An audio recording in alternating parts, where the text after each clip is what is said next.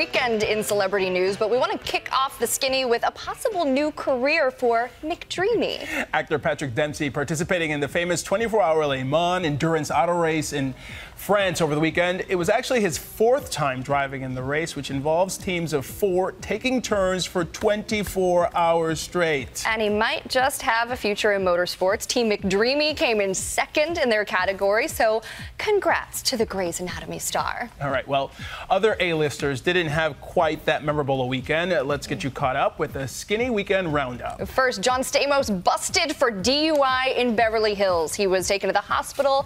He was okay. He tweeted his appreciation to the Beverly Hills PD for the whole thing.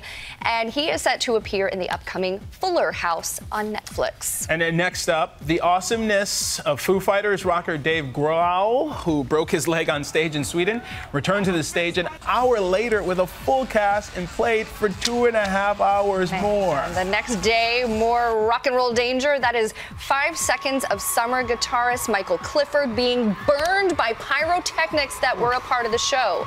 The 19-year-old Aussie posted his thumbs up pic on Facebook. Despite that big old bandage, he says he's actually doing all right. Ouch. Toughing through it. These rockers, man. Ouch. Well, John Stamos, not the only Full House alum to make the skinny today. We take it to the Hamptons for a 29th birthday blowout like no other. The Olsen twins clearly having an amazing time at their Olympic-themed birthday. The smiles, you can see right there. The excitement. So thrilled. All right, yeah, let's check out Mary Kate.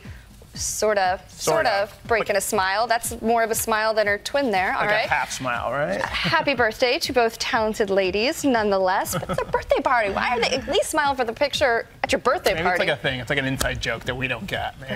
Perhaps. Well, it is good to be Channing Tatum. The Magic Mike hunk seems to find a party wherever he goes. Follows him. And yesterday, that meant one of LA's biggest parties, the Gay Pride Parade, where he found his way onto one of the floats, getting his groove on to the sweet beats. There he is, but perhaps disappointing a ton of people in the crowd because, look, he's fully clothed. It's unacceptable. Not like his shirtless moves in Magic Mike XXL, which comes out in just 16 days.